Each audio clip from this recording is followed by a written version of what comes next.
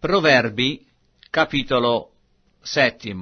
Le seduzioni della donna corrotta menano alla morte. Figliuolo mio, ritieni le mie parole e fa tesoro dei miei comandamenti.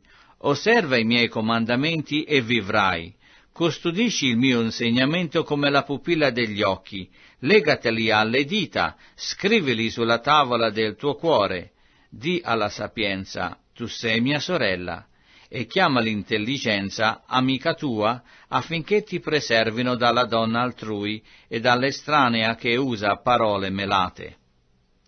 Ero alla finestra della mia casa e dietro alla mia persiana stavo guardando, quando vidi tra gli sciocchi, scorsi tra i giovani, un ragazzo privo di senno, che passava per la via presso all'angolo dove essa abitava, e si dirigeva verso la casa di lei al crepuscolo sul declinare del giorno, allorché la notte si faceva nera e oscura. Ed ecco farglisi incontro una donna in abito da meretrice e astuta di cuore e turbolenta e proterva, che non temeva piede in casa. Era in strada, ora per le piazze, e in agguato presso ogni canto.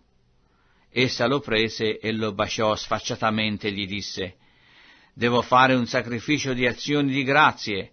Oggi ho sciolto i miei voti, perciò ti son venuta incontro, per cercarti, e t'ho trovato. Ho guarnito il mio letto di morbidi tappeti, di coperte ricamate con filo d'Egitto, l'ho profumato di mirra, d'aloe e di cimammò. Vieni, inebriamoci d'amore fino al mattino, sollaziamoci in amorosi piaceri, giacché il mio marito non è a casa, è andato in viaggio lontano. Ha preso seco un sacchetto di denaro e non tornerà a casa che al plenilunio». Ella lo sedusse con le sue molte lusinghe, lo trascinò con la dolcezza delle sue labbra, egli le andò dietro subito, come un bove va al macello, come uno stolto è menato ai ceppi che lo castigheranno, come un uccello s'affretta al laccio senza sapere che è teso contro la sua vita, finché una freccia gli trapassi il fegato.